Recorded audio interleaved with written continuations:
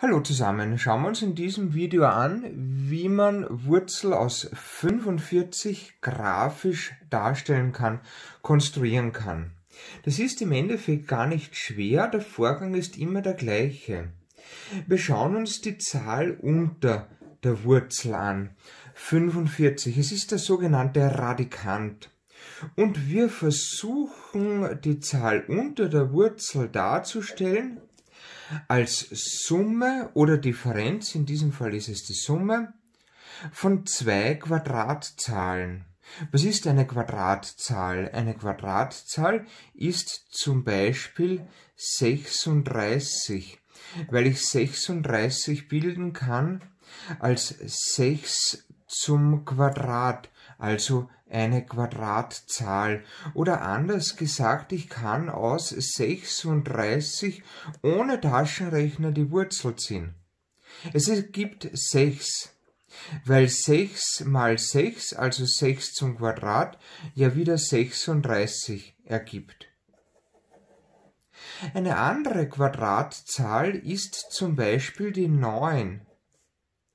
Ich kann sie bilden aus 3 zum Quadrat. 3 zum Quadrat ist 9. Somit ist 9 eine Quadratzahl. Oder anders gesagt, ich kann die Wurzel aus 9 ohne den Taschenrechner zu benutzen ziehen. Es ergibt 3. Weil 3 mal 3, 3 zum Quadrat, 9 ergibt. Somit habe ich zwei Quadratzahlen. 36 und 9. Und wenn du schaust, die Summe aus 36 und 9 ergibt 45. Also 45 ist gleich 36 plus 9. Oder anders geschrieben, 45 ist gleich 6 zum Quadrat plus 3 zum Quadrat. Und hier sehen wir die Parallelen zum pythagoräischen Lehrsatz, den wir ja kennen. Wir wissen, c Quadrat ist gleich a Quadrat plus b Quadrat. Der pythagoräische Lehrsatz ist uns bekannt. Und wir können auch die Wurzel ziehen, diesen Vorgang kennen wir auch. Wir ziehen die Wurzel, um die Länge der Hypotenuse zu berechnen, um c zu berechnen. C ist gleich die Wurzel aus a Quadrat plus b Quadrat. Nun, wenn wir hier die Wurzel ziehen können, können wir hier bei unserer Gleichung selbstverständlich auch die Wurzel ziehen. Die Parallelen sind gegeben. Wir erhalten auf der linken Seite Wurzel aus 45. Das wollten wir auch haben ursprünglich. Ist gleich Wurzel aus 6 zum Quadrat plus 3 zum Quadrat. Also Kathete a zum Quadrat plus Kathete b zum Quadrat. Wir wissen ja, der pythagoräische Lehrsatz gilt in einem rechtwinkeligen Dreieck. Wir haben eine Kathete a, wir haben eine Kathete b und können somit die Länge der Hypotenuse ausrechnen. Und jetzt sind wir schon bei der Konstruktion, bei der Zeichnung. Ich zeige euch das, wie das jetzt ausschaut. Ich verwende einen doppelt so großen Maßstab, eine doppelt so große Einheit. Dann kannst du das hier am Video viel besser erkennen.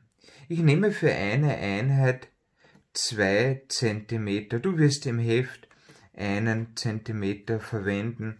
Das wird genügend sein. Aber sonst ist die Zeichnung so klein und du kannst es am Video nicht so gut erkennen.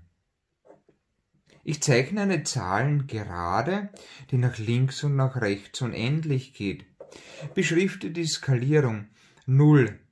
Eine Einheit bei dir 1 cm, 2 Einheiten, 3, 4, 5, 6 und 7. Mehr werden wir wahrscheinlich nicht brauchen.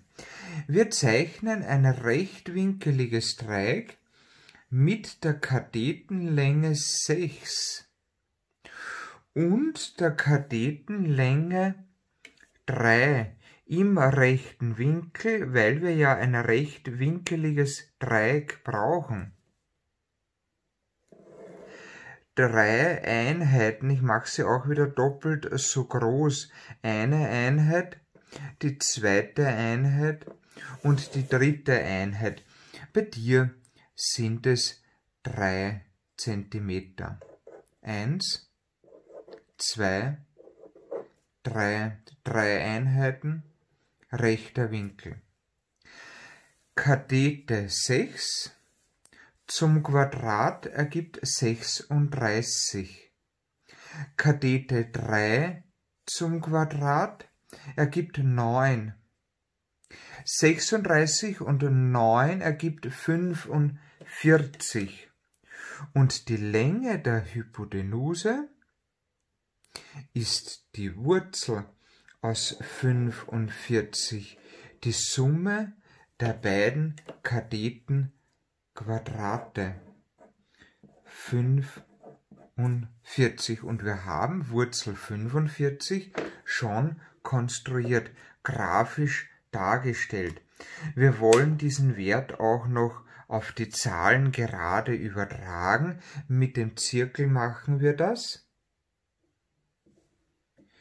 Wir nehmen die Hypotenusenlänge in den Zirkel, Wurzel aus 45, das ist jetzt so viel, und übertragen uns diesen Wert auf die Zahlen gerade nach unten. Somit haben wir nun ganz exakt und ordentlich hier Wurzel aus 45 eingezeichnet auf einer Zahlengerade. Zwischen 6 und 7 liegt der Wert näher bei 7. Ob das Ganze auch stimmt, schauen wir uns schnell auch noch mit dem Taschenrechner an. Das heißt, wir nehmen uns den Taschenrechner zur Hand und berechnen uns Wurzel aus 45. Du siehst hier, wir erhalten den Wert 6,708.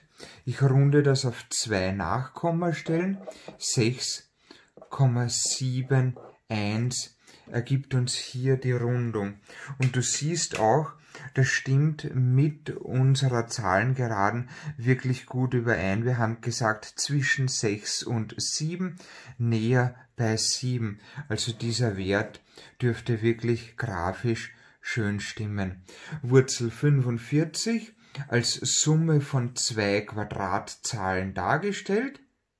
Die Parallele zum pythagoräischen Lehrsatz gezogen, der in einem rechtwinkeligen Dreieck gilt. Wir haben das rechtwinkelige Dreieck gezeichnet mit unseren Katheten, die wir uns überlegt haben, und haben somit die Länge der Hypotenuse zeichnen können und dann hier übertragen können auf die Zahlen gerade. Alles klar?